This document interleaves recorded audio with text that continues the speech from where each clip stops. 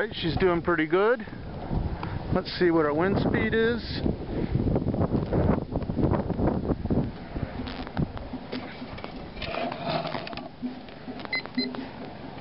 Wind speed 7.6 miles an hour. Apologize for that picture. So our magnetic bearings, which are stabilized with conventional bearings, are doing the trick here.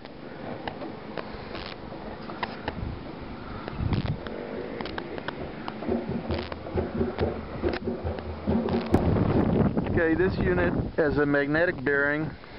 It's a 9.2 mile an hour wind right now, and the top bearing is magnetic. It's a gyro mill with airfoil cross-section wings, and I have a traditional bearings stabilizing the side forces. And here we're putting this electricity through a solar charger and charging the batteries with it. Charging a marine battery here. Also, we're rectifying the AC to DC, and here we're playing with some different loading techniques.